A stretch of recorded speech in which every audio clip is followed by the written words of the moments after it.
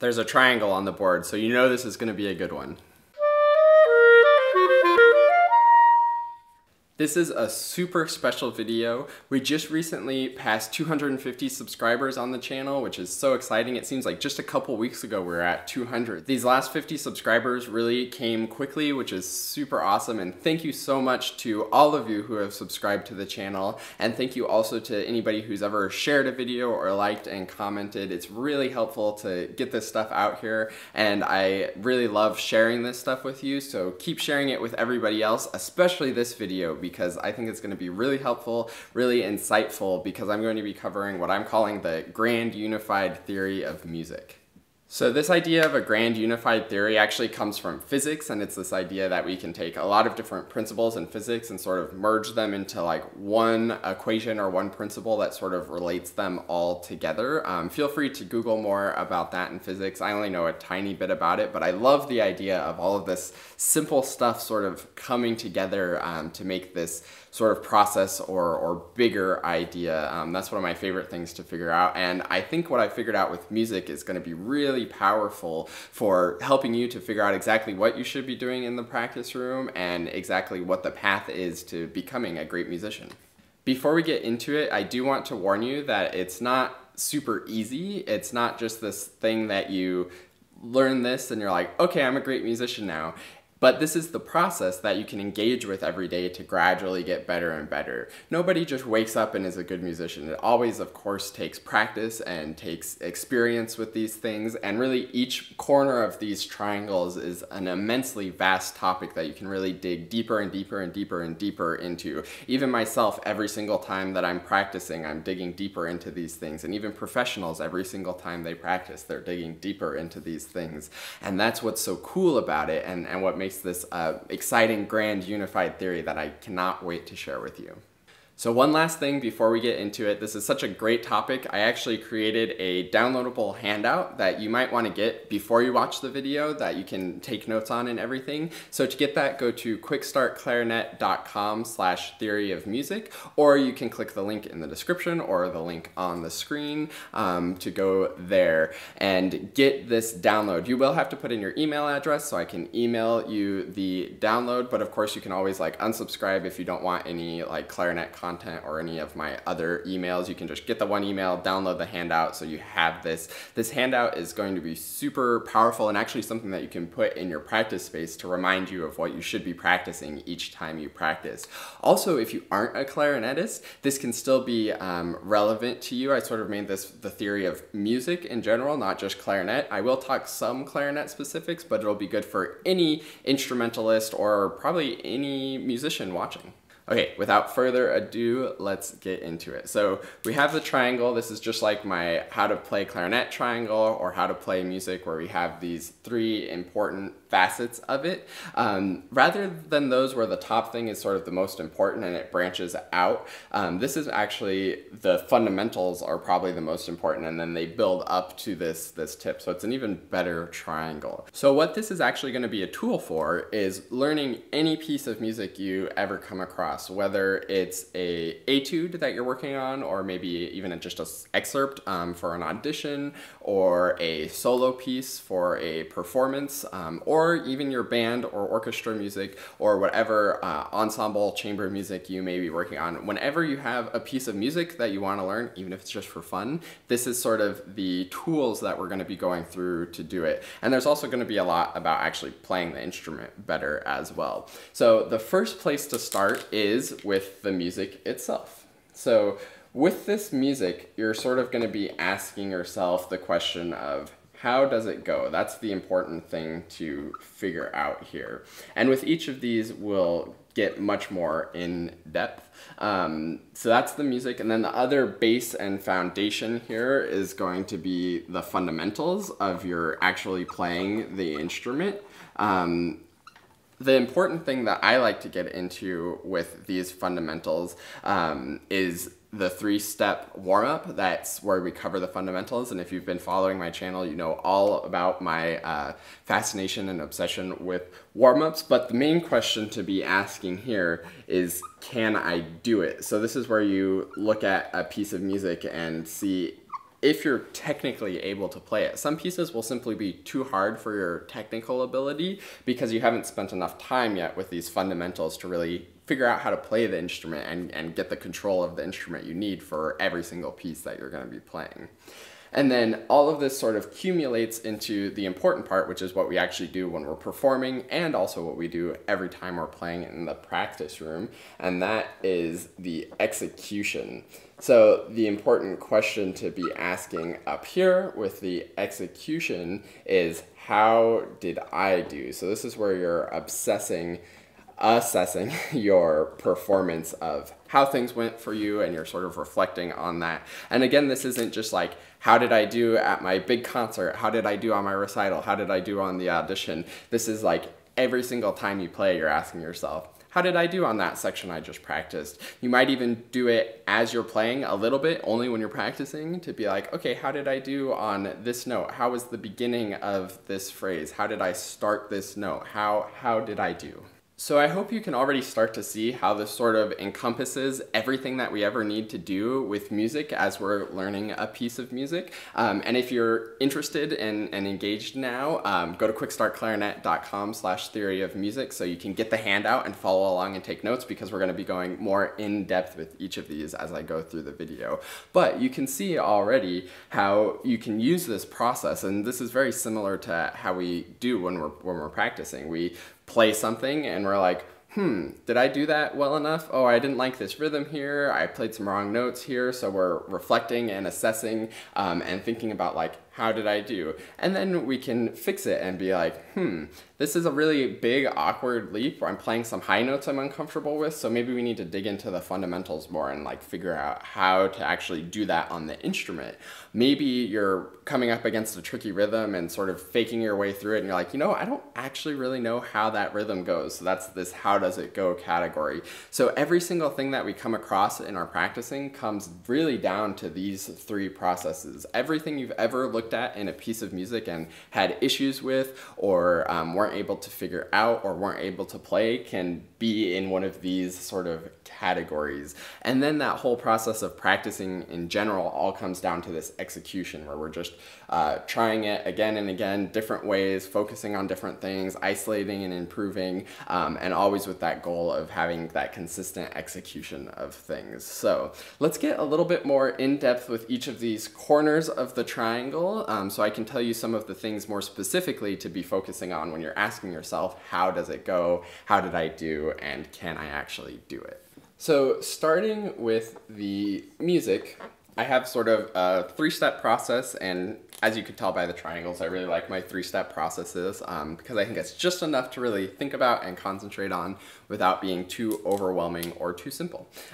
So for music, the three-step process is to first listen to whatever piece you're doing, if there's a recording available, and then do some of your own analysis and actually analyze the piece. And then the final step of it is to make a plan for yourself of what you actually want to do with it. So when you're listening to it, this is sort of like your big picture. This is where you're thinking about, how does it go? How does it feel? Just general observations, sort of the mood / energy, the feel of things.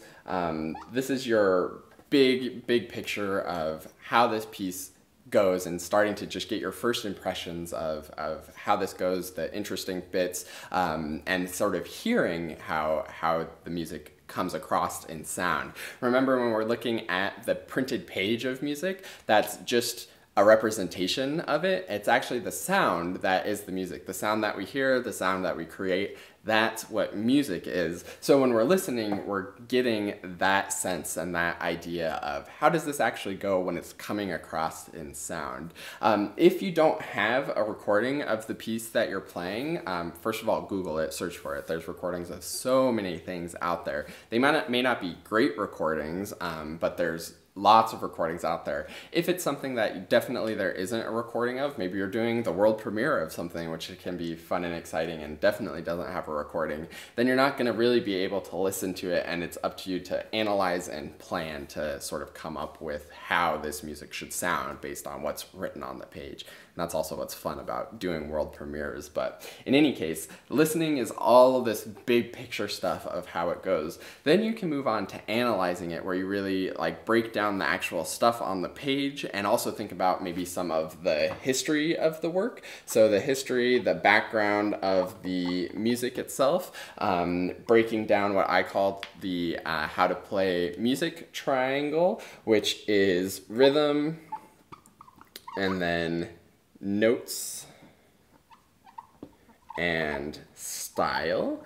Again, we have another triangle. I love my triangles. Rhythm is very straightforward. That's the actual counting of things. You have to be able to count every single rhythm in your music, and I actually strongly encourage thinking about the counting as you're playing along so that you're keeping track of all that.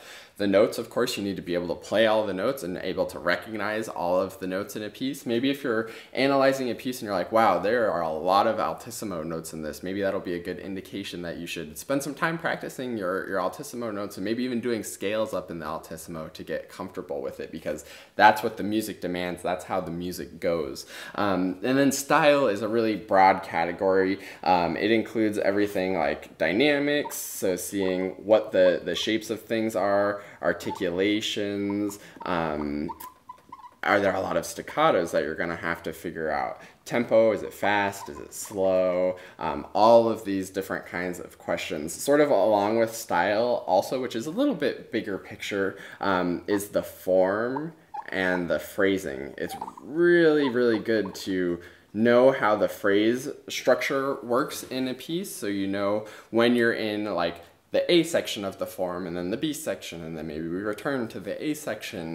That can give you lots of ideas for how things should match or how you might want to contrast things here and there. And then also the general phrasing, where you go down and be like, okay, in this 4-measure sort of half a phrase, I want this to be the peak of that, and then I want to come away from that note. And in this 8-measure or 16-bar phrase, we're all leading towards here and then coming away from that. This is where the resolution is. These are the cadences. All of that stuff with the phrasing is all what we can dig into with the music. You can see that every corner of the whole grand unified theory triangle is going to be able to be really in-depth, and this music one is definitely one of those ones where we can always go more and more in-depth with these details and find more nuggets of the music. This is why when some people say, like with the Mozart Clarinet Concerto, for example, like every time they come back to it is like a new adventure and exciting. They're playing the same notes and rhythms that they always have been, but Mozart was such a genius of putting in all of these kind of nuances, and you notice like, oh, before I thought this was what was happening in this phrase, but now that I look at it and think about this other section of the piece, wow, maybe there's this something different happening here. This is where the real excitement of music comes in, and where it's really good to do this analysis and think through these things so that you can come up with your plan. So for the plan, we're going to take everything that we've learned from listening and analyzing, and we're going to make some decisions. This is where we sort of come up with our own musical point of view, and this is where we are able to like imagine everything how it goes. So like I was saying with the Mozart Concerto, for an example, you may look at this phrase and do some analysis of the phrase. You look at the rhythmic groupings in there, you look at the notes, maybe like what's the highest note, where is it resolving to, you think about all of this style stuff, and that gives you an idea of where this music's going, how this phrase should be, and then you can make your decisions. So maybe some recordings you hear, or some people when they're playing, or maybe even some teachers tell you to put an emphasis on one certain note, but maybe after your analysis of it, you're like, I think it might actually sound better with this other note. And again, when you're practicing, you can always be experimenting with this, changing things around, deciding what sounds the best for you, feels the best, and makes the most musical sense for you, and that's your point of view. And that's what's really cool about playing music, is you get to make decisions for yourself and come up with your own unique plan for how it should go. And then once you've made some of those decisions, you have to sort of ingrain that in your body and in your brain and in your mind. And that's where it's really, really useful to imagine through how the music goes. I always suggest before playing or sometime in the early stages of playing, maybe play through it once or twice to just hear the notes and get it in your ear, or listen to it once or twice to hear it. And then do all of this analysis and make this plan so that even before you're really seriously practicing, you have this clear image in your head of like exactly how the music should go. Maybe with the Mozart concerto, for example, we're thinking ding dum bum ding dum dum dum ding ding bottom. We have all of that planned out, exactly the right articulations, the style of the articulations, dum dum dum dum, the phrasing dum bottom. All of that stuff is already planned out, and we can hear that so clearly in our heads that when we go to play it, we'll be able to execute that hopefully fairly well. And if we're not executing it when we're playing it, then we'll know right away. So that brings me to our next area of the triangle, the next corner, which is of course execution. So now that we've studied the music and we have a plan for how things should go, the next step is to simply play the music and see how it goes. Once we play, then we do what I just said, see how it goes, where we reflect on it, and then we improve whatever needs to be improved.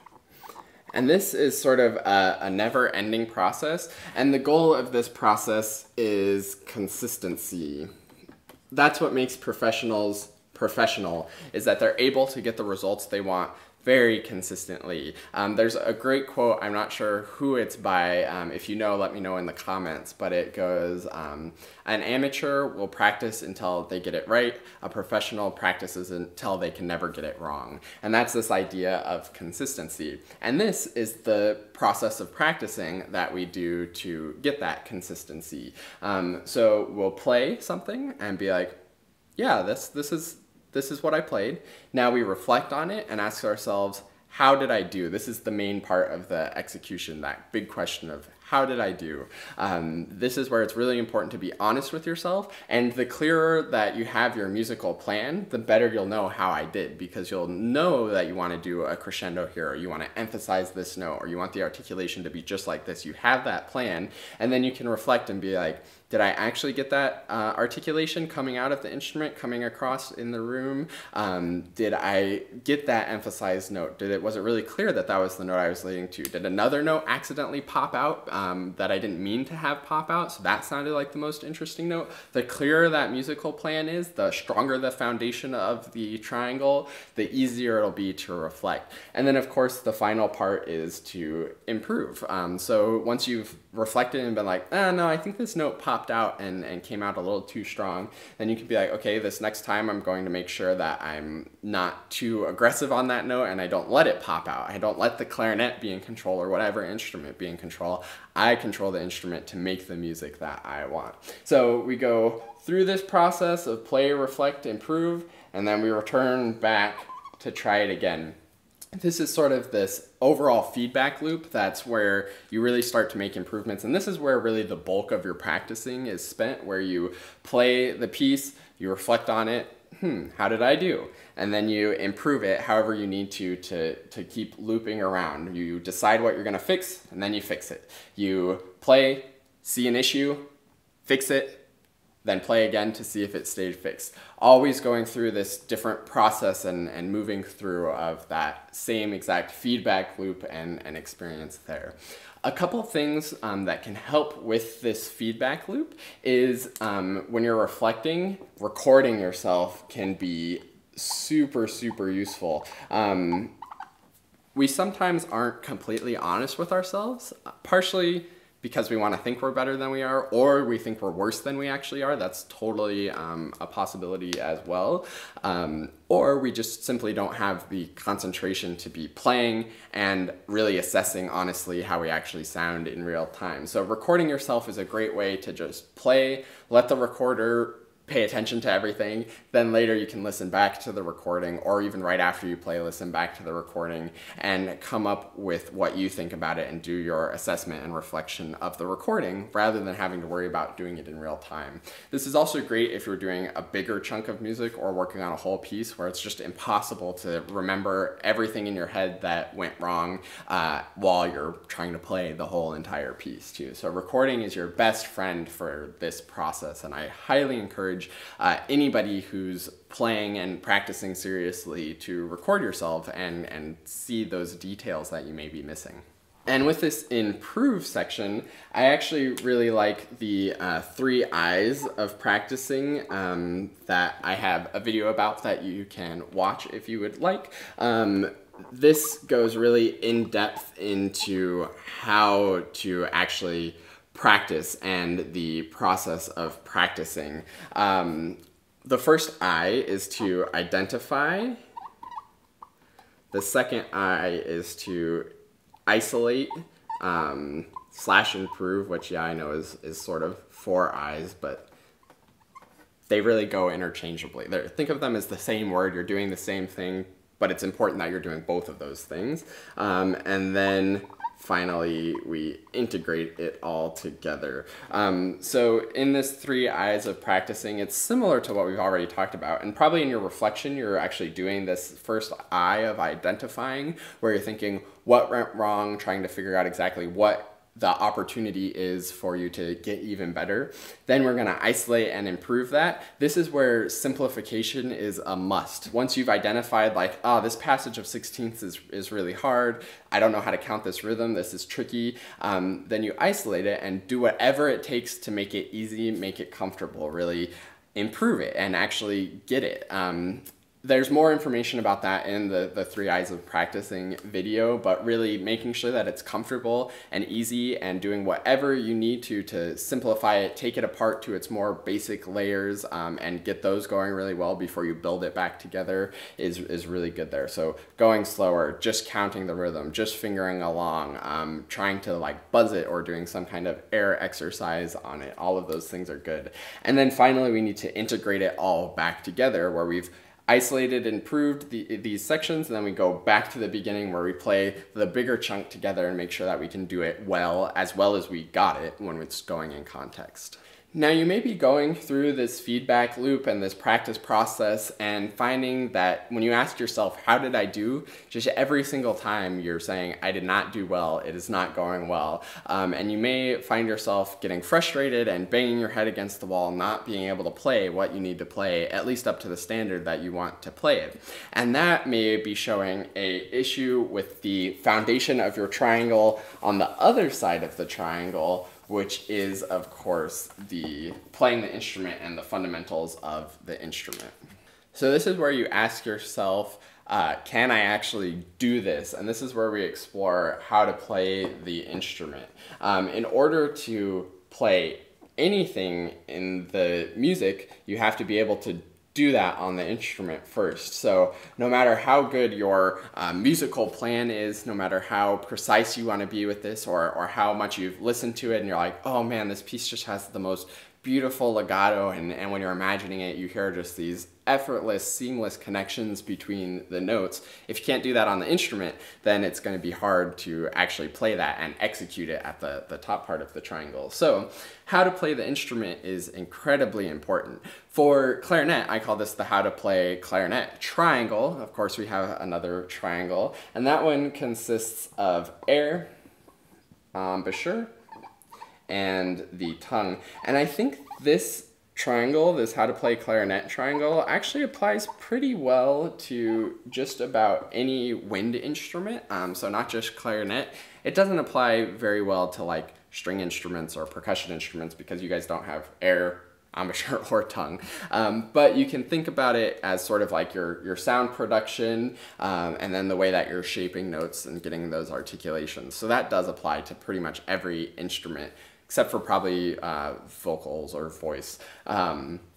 But with clarinet, we have this triangle of how to play clarinet. And if you dig into these fundamentals and really make sure that you're doing each of these properly, then you'll be in really good shape. I have tons and tons of information about these fundamentals of playing the clarinet. You can actually get another separate handout for that by going to Quickstart, www.quickstartclarinet.com/join, and you should be able to sign up and join the official Quickstart Clarinet community to get a handout that covers the 3 steps to mastering the clarinet. If you're already in the community, you have that, and it goes much more in depth with each of these things for how to play. But in any case, it's really important that you're tackling these fundamentals and really understand what the fundamentals are for your instrument, whether it's clarinet or something else, and know how to make that work and how to get the best sound and execute everything that you're going to need to execute in your music.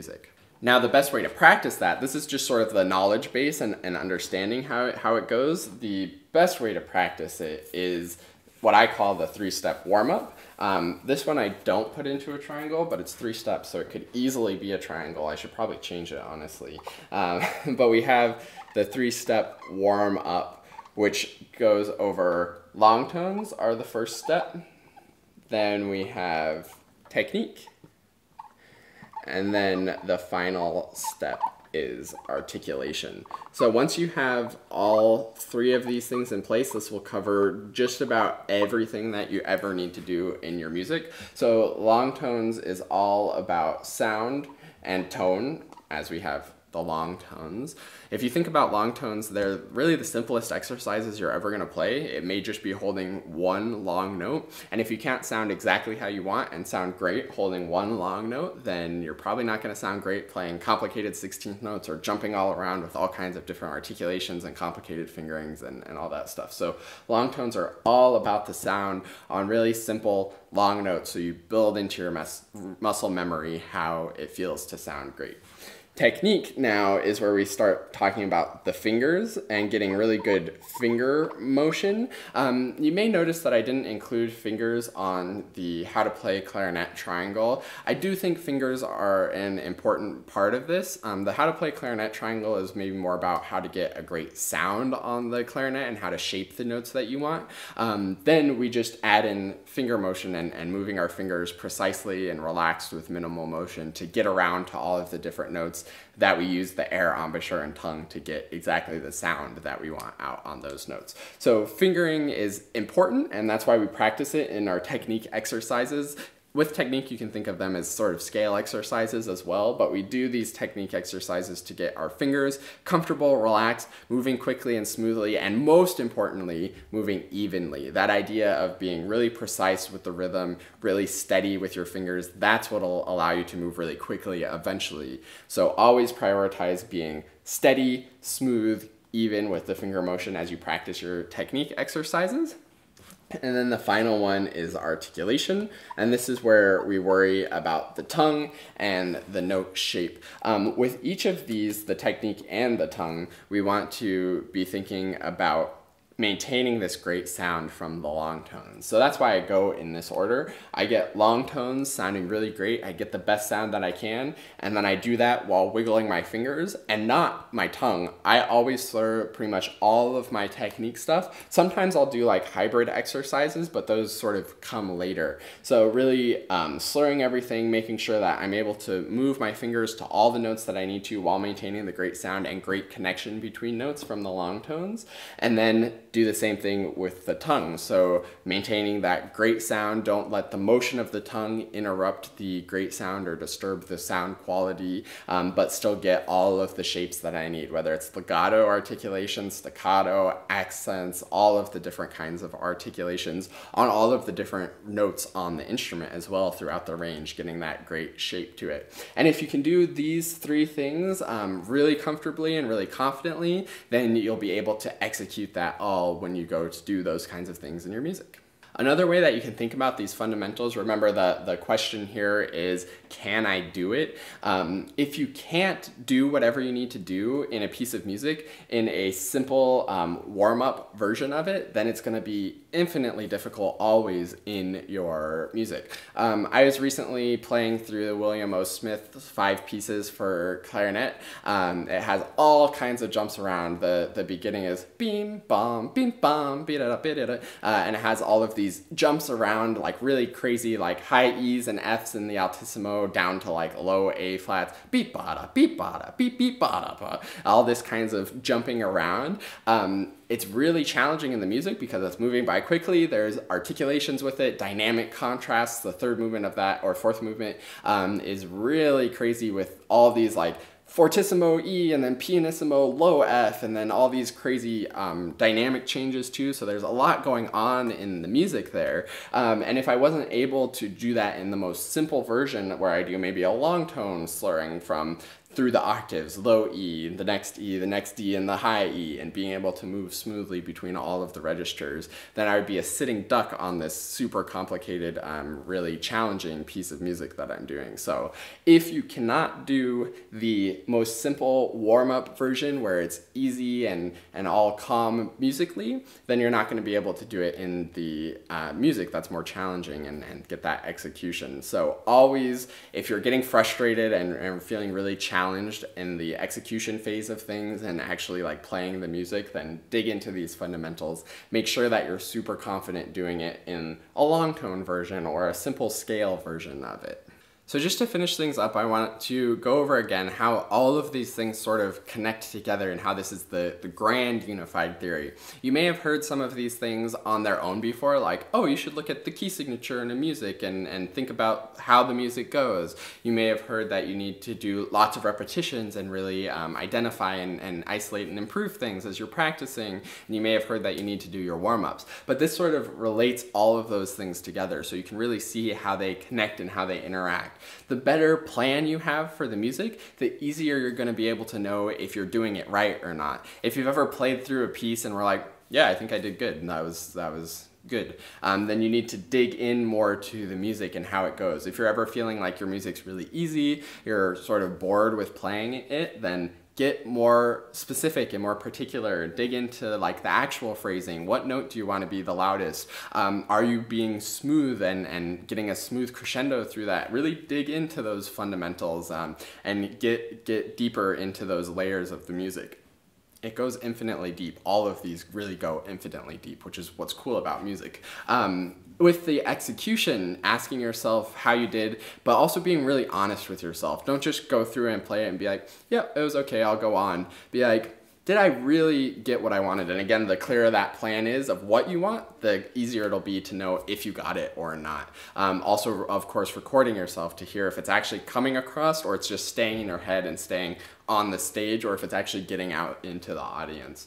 And then fundamentals, as always, you can see the stronger your fundamentals are, the easier you'll be able to conquer your music. So if you're doing your scales every single day, if you're sounding great on your long tones and getting those connections between notes, then you're not going to have a problem when you have to do complicated, crazy stuff in your music. So you can see how all of this is really related together, and we're always going here and then here and then here and getting all of these things to go great. And if you get every single one of these corners and every single piece you play, you go really in depth with all of these processes that I went over, then you're going to be a great musician. This is probably the most like straightforward way that I've ever laid out the path to being a great musician. So I hope that this has been helpful for you, and just remember that you can always do more. Music is, and being a musician is a path. It's not a goal or destination. You'll never one day be like, you know what, I know how my music should go. I know this well enough. You'll never think, wow, I executed everything perfectly exactly how I wanted every single time. That's actually an unattainable goal. Not even professionals do it exactly how they want every single time. You'll never be done practicing your long tones and your scales. Those are the most valuable things for you to be doing, and something that you'll be doing for the rest of your life. So if this sounds really enticing to you and having this always potential for further growth and getting better and better and better as you continue to practice and work through things and get deeper with the music, deeper with your fundamentals, and get even a higher quality and higher standard of execution, then music is the right thing for you.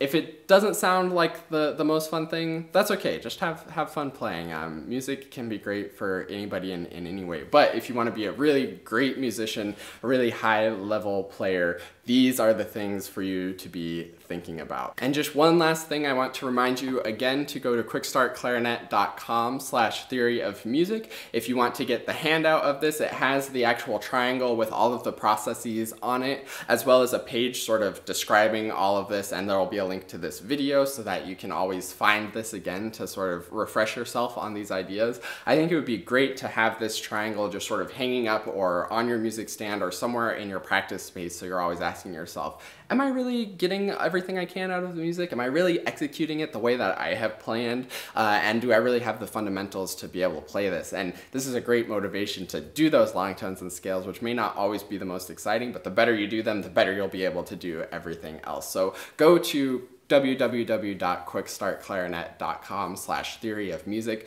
to get that handout if you're interested in that. And thank you so much for all of the subscribers. We're at 250 or so right now when this is being uploaded, which I'm so excited about. This channel is really growing, which means a lot to me. And honestly, it wouldn't grow without the support of you giving me ideas on videos to do in the comments, sharing these videos around with your friends and family. This video would be a great one to share with just about anybody who is a musician, because there's so much good stuff, at least I think, of how music works and how to play, and that handout being in your practice space will help to like motivate you and guide you and really give you the specific things to be focusing on in your clarinet journey, in your musical journey, whatever instrument you may play. So thank you so much for watching. Thank you so much for subscribing and sharing. I can't wait to see where this channel goes in the next year or in the future, and I look forward to seeing you in another video.